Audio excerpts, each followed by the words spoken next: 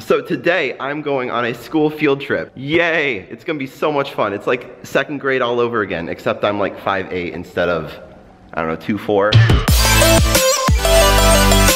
I got a pretty poppin' vlog channel. Yeah, it's William Willis. I decided to move because I didn't want to be judged super hard. Anyway, yo, what's up? As I said, we're going on a field trip. It's pretty dope. I want to harken back to a better time, a brighter time, a world where we could just go on school field trips and not feel judged. So we are going to Mettlach, Germany to explore a factory from the company Villeroy and Boch. There's no pretentiousness about it. That's the actual way you're supposed to say it. We get to tour, guess what? A sanitary ware factory. And you might be wondering, what is a sanitary ware factory? Toilets, shower toilets, waterless toilets, practically every single toilet that you could imagine gets behind the scenes action of toilet making. Exploring a toilet factory really isn't like my first choice of things I would love to do on a school field trip, but you know, beggars can't be choosers. Villeroy and Boch is one of the largest ceramic manufacturers in the world. It makes sense that ceramics would need to be made, but like I never thought who did it. Field trip, hey! We riding this bad boy all the way to Mettlach. Can I sit here? No. I can't. Well, I'm sitting here anyway. Okay. This reclines. Oh shoot. In a release form? What? Am I gonna get release form? I can just blur out your face. Oh, it's fine, yeah. Yeah. We're on the move!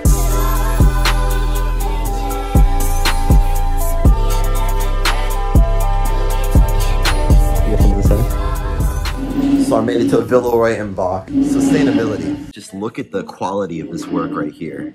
The amount of hands craftsmanship it must have taken. So they started out by handing out samples of all the materials that they use, and being the 5-year-old that I am, I decided to touch everything. I feel really knowledgeable about all the different types of rocks now. They have a tub chair. This begs the question though, is it comfortable? I'd say it is.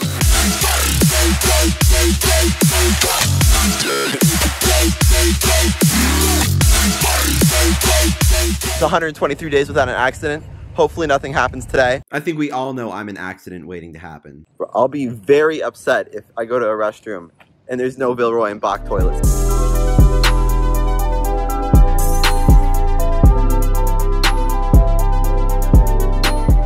So I can't film on the inside. So I found some pictures of what it might look like online. So first we stopped at the raw materials storage room. It's funny because they have code names for the raw materials. Then we stopped at a molding machine, which shows how it takes the materials and turns it into the toilets. There's a guy working. We saw that too. We also saw the oven. During the cooking process, the toilet shrinks by a factor of 1/3. Sounds like I'm making food. Here's a recipe for a toilet. They also have self-automated robots. So yeah, robots are taking over. And this is the finished product. A Villeroy and Boch toilet. Check this baby out right here. Just watch the flush. Beautifully engineered. They make like 3,000 toilets a day.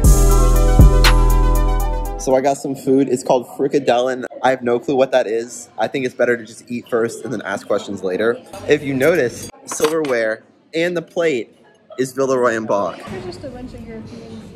I think it's a meatball. Company-wise, this is their main abbey, which they bought. That was originally a factory, but now it's a workspace. And then there's a museum that way. So right now we're going to the museum to learn more about ceramics and the history of Villeroy Boch.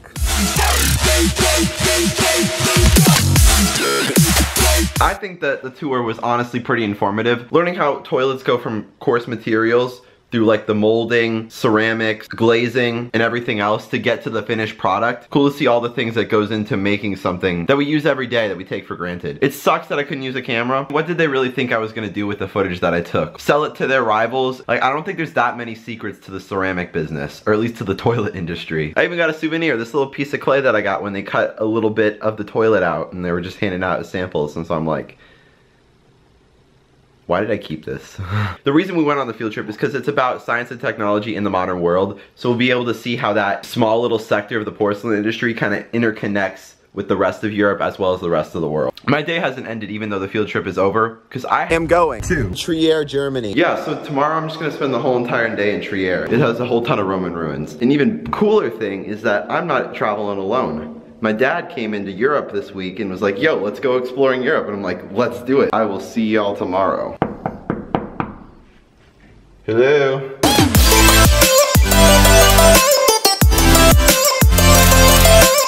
I have no clue what that is. I think it's better to just eat first and then ask questions later.